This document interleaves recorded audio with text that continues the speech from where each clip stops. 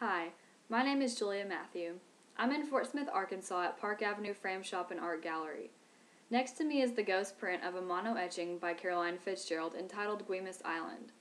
The artist was on one of the San Juan Islands in Washington state called Guemes Island.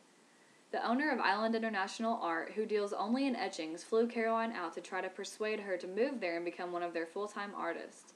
While she was there, she learned the process of making etchings. Normal etching requires a stylus to etch designs into a metal plate.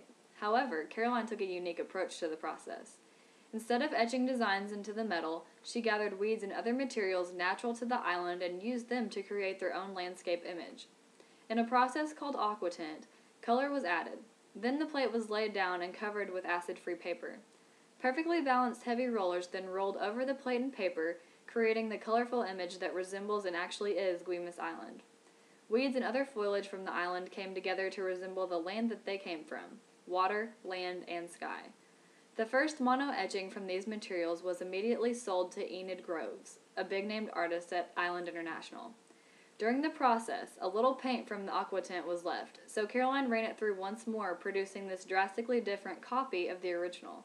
The colors, starting with a blue sky, earthy brown, and green land, and a lavender ocean, turned into a yellow sky, fading through green to deep turquoise, a piece of land covered in white, sky blue, and several shades of brown, and an ocean a multitude of blues, meeting a dark brown, almost gray shore. I chose this artist because she's my grandmother, who has been doing artwork around me my entire life. She has pieces in businesses like Burger King and Sweet Bay, and her paintings and murals can be found in homes all over the area. I chose this original piece of hers because the vibrant colors stuck out to me as I was walking through her art gallery. I became even more interested in spotlighting this piece after I heard the background story and process of what I honestly thought was just a painting. However, I learned that nothing is really just a painting.